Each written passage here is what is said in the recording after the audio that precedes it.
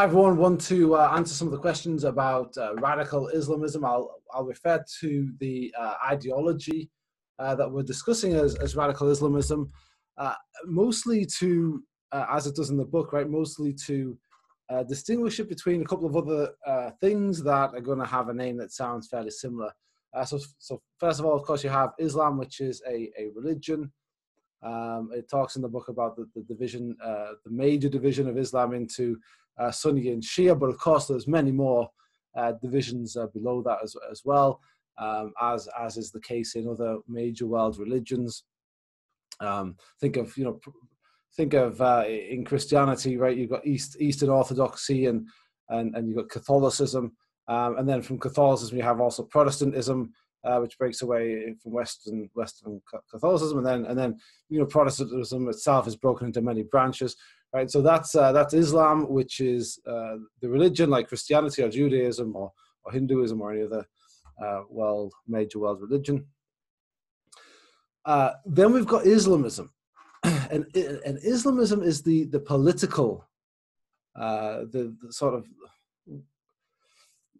like a political movement, I suppose, quite a broad political movement. Within Islamism, there's of course many different political parties, different political groups that vary on the whole, that vary on their level, on what they're sort of interested in instituting into a state. Hey, if you elect us, this is what we'll do, right? And so Islamist parties exist in Tunisia, in Algeria, all across North Africa, in the Middle East.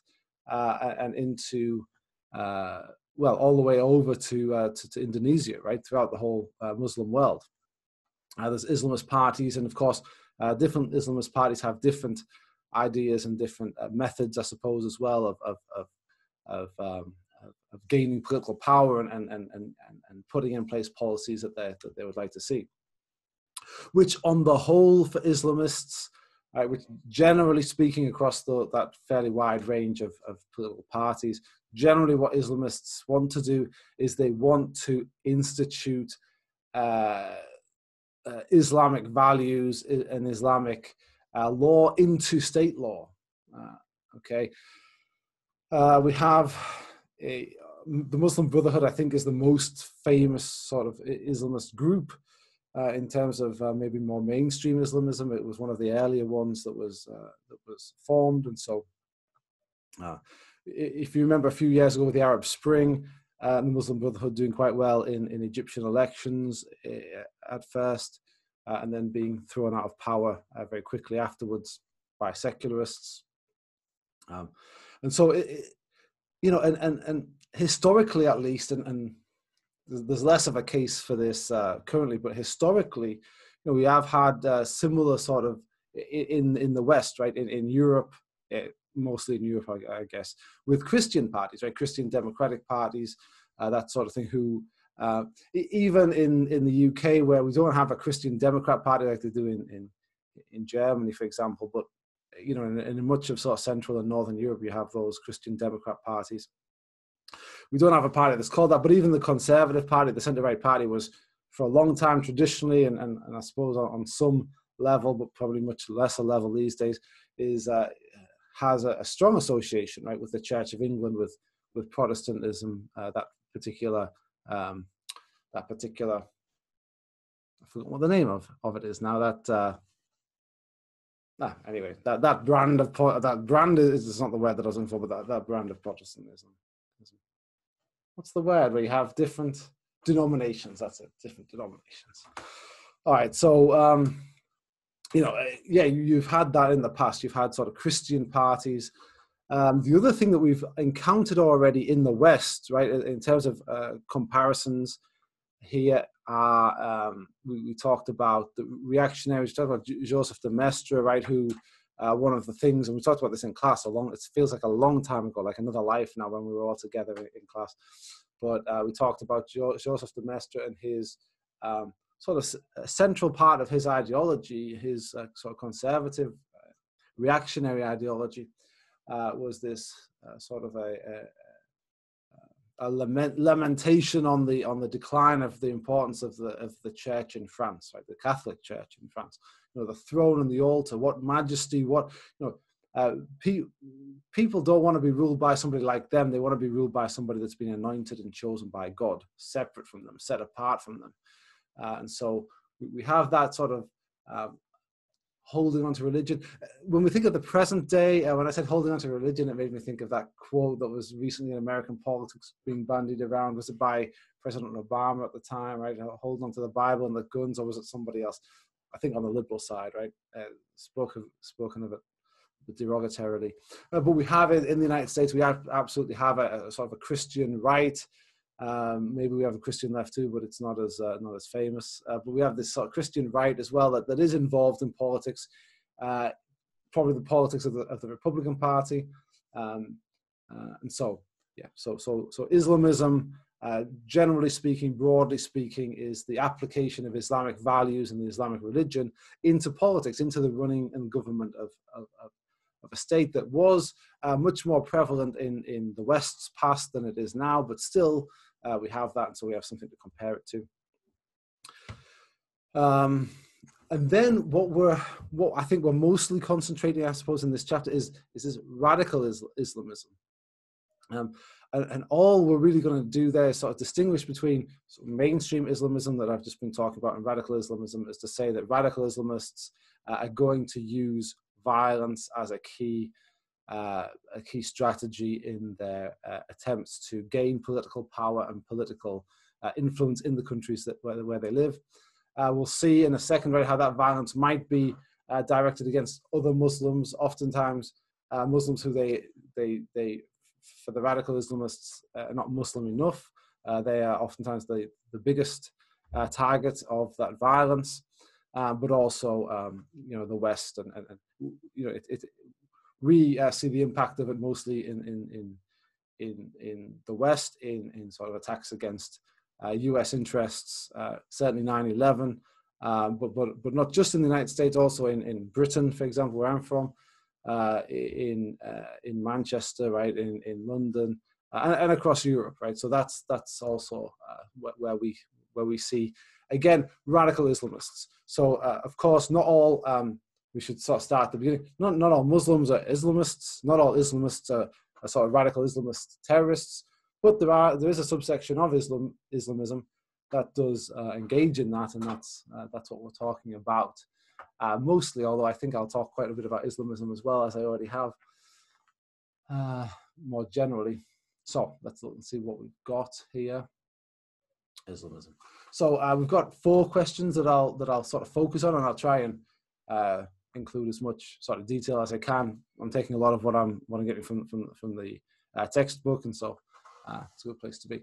Does radical Islamism follow any specific form of economic model that is adherent with their goals, like liberalism and socialism do? Sorry. I found this question really difficult to think about, actually, because whenever I think about economic models, I think of capitalism versus socialism, right? Centrally planned versus a capitalist, liberal, open economy, a market economy, perhaps, which is sort of seems to be for the last 50 years, the last 70 years, well, probably longer than that, right? Last 150 years in the West, in the vast majority of the world, in fact. That seems to have been the decision, right, between those two, right, between liberal capitalism and socialist planned economy, publicly owned means of production and that sort of thing for socialism. And that's been true. And I said in the West, and then I said much of the world, but if we look at the Muslim world, it's still been the main decision. If we go back to the 1950s with Egypt, right, and Egypt did quite a good job of sort of playing off the Soviet Union and the United States and sort of edging more towards either socialist planned economy or more liberal economy in order to gain favor with each of those superpowers. Iraq, Saddam Hussein, the Ba'ath Party, they were socialists as well. Now, the problem, what I'm trying to sort of indicate here is in the Muslim world, right, as much as anywhere else probably, right, the choice seems to be between sort of liberalism and socialism. But of course, Islamism does reject both of those, vehemently rejects liberalism and socialism. as ideologies, as political ideologies. And so what sort of economic ideology does Islamism have? Radical Islamism or even normal Islamism? You know, and there might be some more moderate Islamist parties that would adopt maybe a more liberal economy, perhaps. But although I don't know the answer, I'm saying all this because I don't know the specific answer to this question. So it's a good one. It's something that'd be interesting. I'd be interested in looking into a little bit further, I suppose. But certainly, right, the sort of easy answer should be, okay, an economic model that's consistent with the Quran. So one of the things that we often hear about is usury, which is illegal in, well, I think in all the major religions. Says outlaws usury, but Islam certainly does. And so, you know, in terms of having, you know, capital, finance, you know, lending money for interest, that wouldn't be, and so that's quite a huge fundamental part of an economic policy, right? That would have to be adjusted in probably all of the countries where Islamism has a chance of even becoming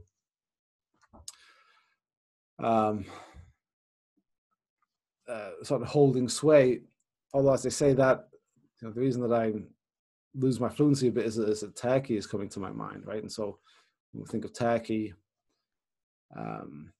Turkey is a fairly modern, well, extremely modern economy, and an important economy, and that and its economic structure doesn't look that much different from other countries around the world. It says in the book that they're sort of undoing some of the secularization that took place in Turkey at the end of the Ottoman Empire, sort of the end of the 19th, beginning of the 20th century, when the Ottoman Empire, perhaps the last caliphate, ended.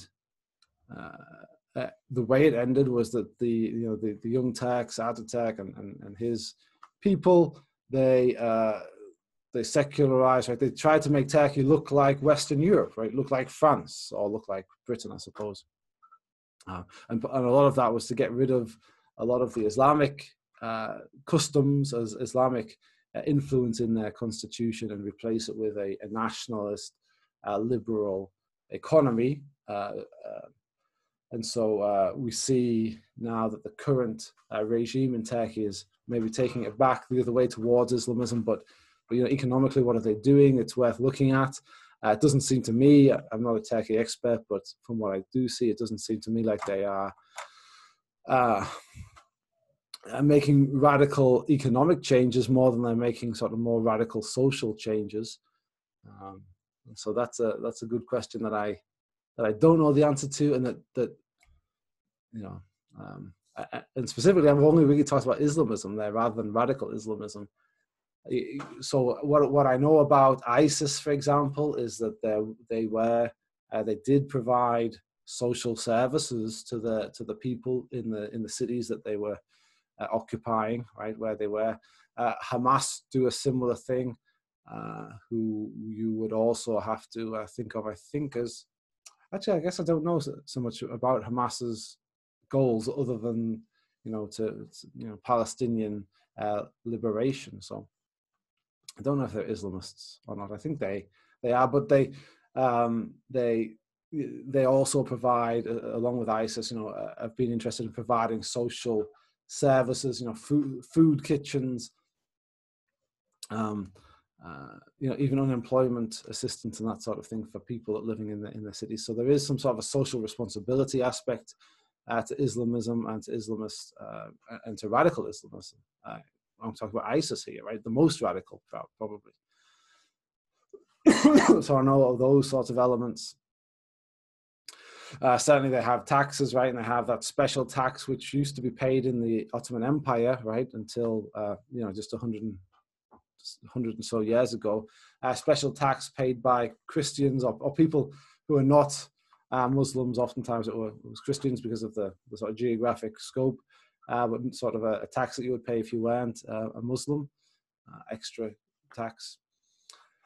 But those are sort of that's probably all I know about radical Islamism and the economic policy or the economic models. Certainly, and so just to sum it up really quickly, right, a rejection of usury, right? So that's a big, a big change from our financial model, our financing model. A belief in social services and taking care of your own people, and also a belief in maybe charging people who are not your own people tax, right? And that's all I really know about that. It doesn't get into too much in the book at all. But next one. So thank you for the question. Good one. How has radical Islamism been misrepresented as the entirety of Islam, and how has that impacted American politics? I think that's definitely happened. Certainly radical Islamism, and that's kind of why I started where I did start, because I wanted to really differentiate. The Sunni Islam is, I think, the second biggest sort of religious grouping in the world as far as sort of demographers when they're counting. I think Catholicism, the Catholic Church, has maybe a couple of billion people, and Sunni Islam has about 1 billion or so people. So very, very large, a lot of people in there. And so the same in the same way that it would be difficult to sort of characterize all Protestant Christians or all Catholics in a certain way. Of course, it's impossible and unhelpful, and not really doesn't really tell us anything to try and categorize 1 billion Muslims in any particular way, right? Especially as what we said at the beginning, right? There's different denominations of Islam in the same way there's different denominations of Christianity, and even then within those denominations, of course, there's people who are much more adherent one way or the other. I remember I spent some time in Macedonia, where there's quite a lot of ethnic Albanians that live there who are mostly Muslim, and I remember being out with one time, and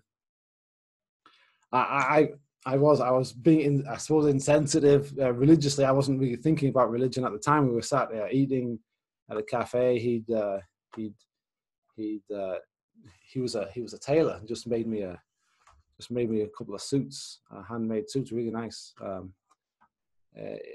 in sort of the textile center of Macedonia. And we'd gone out for lunch afterwards, and we were talking. We were talking about food, and he was asking me about America. What's the food like in America? What sort of American foods are you interested in? Again, this is where the insensitivity came. I mean, I wasn't even thinking about when I started talking about barbecue, the ribs and that sort of thing. And then I said, have you ever had it? And he's like, no, of course not. It's pork. And I was like, oh yeah, I'm so sorry. What was I thinking? And I was like, oh, so you don't drink either? Oh no, I drink. And so there's different, different people obviously will have different levels of commitment to different parts of the religion. It's certainly the case that there are radical Islamists, right? And this is not a tiny minority. It's I think a minority. I think it says in the book, right? And I used to teach another class. I haven't taught it for a while, but called Religion and International Politics. And so we do sort of a week on each religion, major religion. We do Buddhism, Hinduism, Christianity, Islam, Judaism. And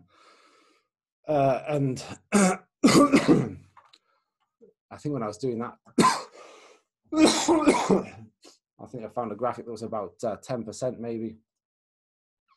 In some countries up to 10% or even 5%, but some very large countries, but even if 5% of the country is sort of a supporter of radical Islamism, that's still millions of people. And so it's not that there's no radical Islamists out there, but certainly to characterize the whole of Islam as radical Islamist is much too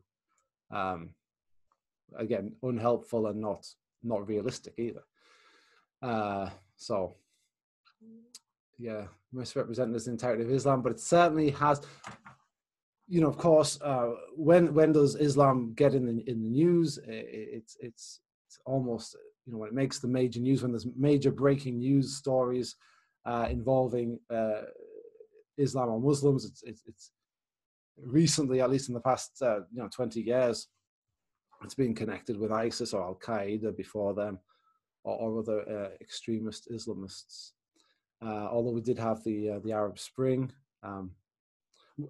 during which some Islamist parties came to power, that we did see in a positive light, I think. And so there is that balance as well, right? But yeah, it's I absolutely sympathize with the question, and I say yes. And how has it impacted American politics? I wouldn't like to hazard a guess at that. Actually, I'm not much of an American politics. That's not been my concentration really. So I don't know. Of course, I see probably what you see, but I don't know. We'll move on to the third question. Will the end of radical Islamism and terrorism come when Islam as a whole is widely reformed, or can Islam find a peaceful place in the West, with their largest backers being fundamentalist states like Saudi Arabia, Qatar, and Sudan? And I think this is the important, or an important moment in Islamism, I feel like, an important point that's being made here. And something important to consider, right, is that from inside of Islamism, and particularly radical Islamism, from inside of Islamism, what we see is it's those four offenses, those four aggressive actions by the West against Islam and Islamism. And it's the Crusades. Let's see if I can remember the four. They're in the book. There's the Crusades. Then there's like the 19th century imperialism from the British and the French are in Algeria, the British are everywhere. I don't know, in Iran, in Persia, in Palestine, right? In India, for that matter, which has a high Muslim minority, a large Muslim minority, in Pakistan, certainly, in Bangladesh. Anyway, it goes on, right? The Dutch as well in Indonesia, for example, which is the biggest Muslim country. And so we have the Crusades, we have imperialism, 19th century imperialism from the West again. Then we have, after the Second World War, we have the State of Israel and American and British support, Britain being instrumental, I suppose, in the formation of the State of Israel. Britain and America being involved in the State of Israel and supporting the State of Israel on what Islamists have to see as Palestinian territory.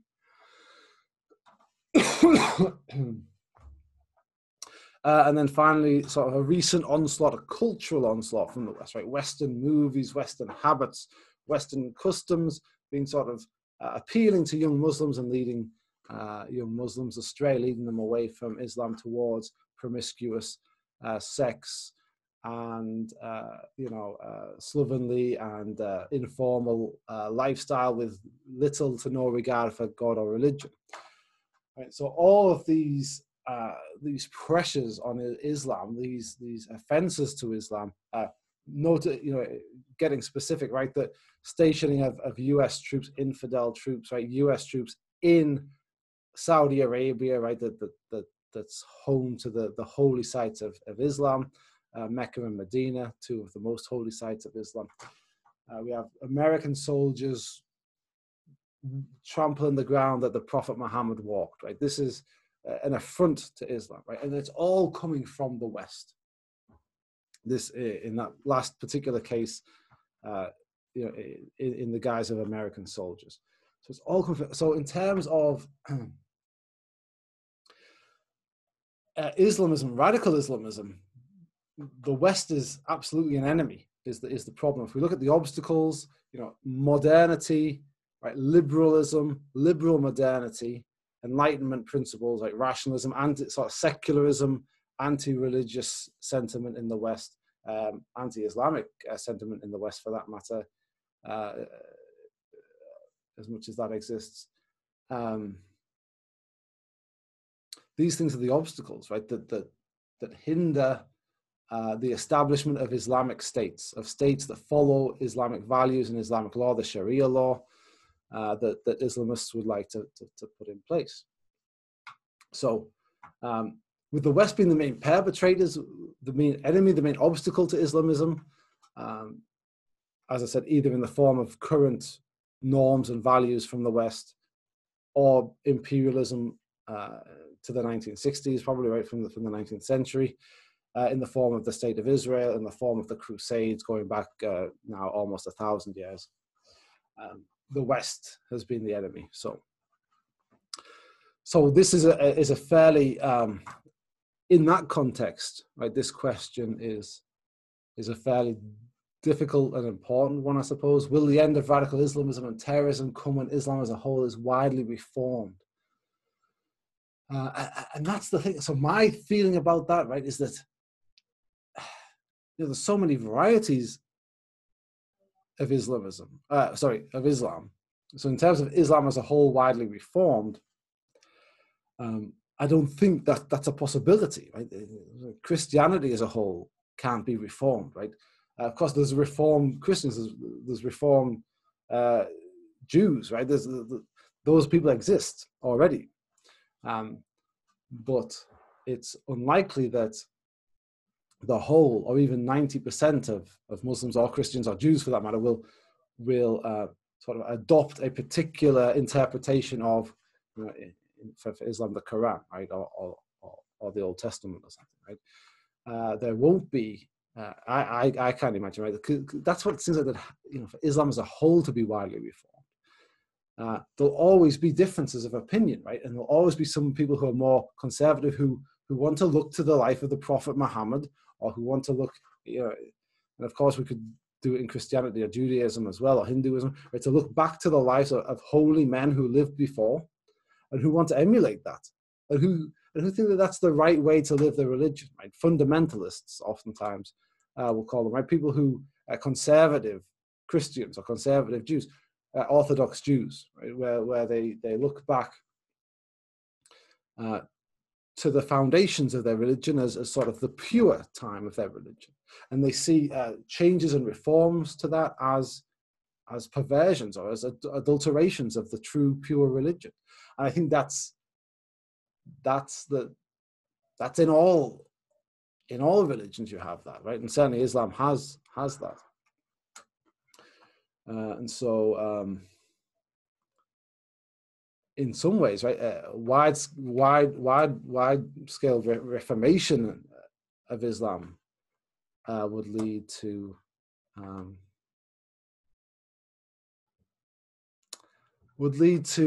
maybe even more of that, right? More accusations of these people are not Islamic enough, these people are not real Muslims, more resentment, right, from more conservative Muslims. All I can see, as I'm saying that, I can start to see, look, maybe what you're getting at is, look, we had a Reformation in Christianity in Europe. What we had was liberalism, right? I would argue, right? We had liberalism that came in and it sort of decimated religion, sort of pushed religion out of the public square. Constitutionally in the United States, it has, right? That separation between church and state. And in other parts of the West, where perhaps the separation of church and state is not as formalized, nevertheless, the West is fairly secular, right, in comparison with. And so Islamism sees that, and certainly radical Islamism sees that as a threat. It sees that as, where next, right? They've gotten rid of their own religion. Right? They've gotten rid of God out of their own societies, their own lives. And now they're going to corrupt our youth, right, and take them the same way. And so I imagine any attempts to go down that route would only lead to a backlash of radical Islamists. So that's the first part of the question. Or can Islam find a peaceful place in the West? See, I don't think that's an either or. I guess I come from a country where there are lots of Muslims, mostly of immigrant backgrounds, but certainly sort of second and third generations. And it's certainly not without its problems, absolutely. There are, there's been terrorist atrocities carried out by, people who are British, who were born, whose parents were born in Britain, who went to British schools and grew up in Britain, but were radicalized, maybe self-radicalized, who carried out atrocities and of course there are social issues, right? There's clashes, conflicts, between some people, right? But on the whole, Muslims are absolutely have a peaceful place in the West, in the country that I come from, right? And I think when it comes to like their largest backers being fundamentalist states like Saudi Arabia, Qatar, and Sudan, those are very different countries, obviously. Saudi Arabia in particular is quite friendly with the West, quite friendly with the United States, very close to the United States, also with Britain. Long history of cooperation with Britain in security and military affairs. So I'm just trying to sort of pick apart this last part of this question. So can Islam find a peaceful place in the West? So it depends what we mean by that. Like I said, there's lots of Muslims living peacefully in Europe, in Britain. I mentioned Britain because that's where I'm from, but in Europe, that's absolutely happening. Though I qualify that by acknowledging that, of course, it's something without any problems or any issues, which maybe is a very high bar, right? To say that we're all going to live together peacefully, no matter what our religion or our belief system. That's obviously the goal in the West, right? In the liberal West, but it's not. We don't have 100% success rate, right? And that would be maybe a lot to ask. Because when we have 100% success rate of people of the same religion living together, right? No, there's still issues there. So I think it can find it. I think it has, and I think it will continue to find a peaceful place in the West. And I think as well there will be still Islamists, and there still will be radical Islamists who will want to protect the purity of their religion and of their family, right, and of their community, and that might lead to conflict and has led to conflict. But then the backers of Saudi Arabia, Qatar, and Sudan, I read a good paper, and I think this was in, I don't know if, yeah, this must have been in another class. I think I teach it. So this is not my religion class that I'm talking about now. This is not this class, which is political ideologies, but it's another class that I teach about sort of a backlash against globalization. I take the case of Islamism as a backlash. As part of the backlash, I sort of have, here's Trumpism, right? Here's European populism. Okay, here's Islamism, and I sort of compare those. That's SGS 303 when I teach it. That's what I do. But one of the pieces that we read for that are about Indonesia, and we have Indonesians who are going off to school in Saudi Arabia, and some of them are going off to school in the Netherlands, and they're coming back and they're bringing the Islam that they're learning in the Netherlands and that they're learning in Saudi Arabia, and they're bringing it back to a country, Indonesia, that's always been sort of fairly a special case of Islam, right, where they've been quite a different practices and beliefs than what go on in Saudi Arabia or in the Netherlands, for that matter. So sort of a hybridization or a globalization of Islam, if you like, right? Joining together of sort of different strands and different beliefs within Islam, all coming together in Indonesia in this case, right? But in other places too. That's about as close as I can get to sort of that last part about the largest backers, fundamentalist states. Certainly, I see what you're saying when you're saying fundamentalist states, particularly Saudi Arabia and Qatar. I don't know as much about Sudan, to be honest with you.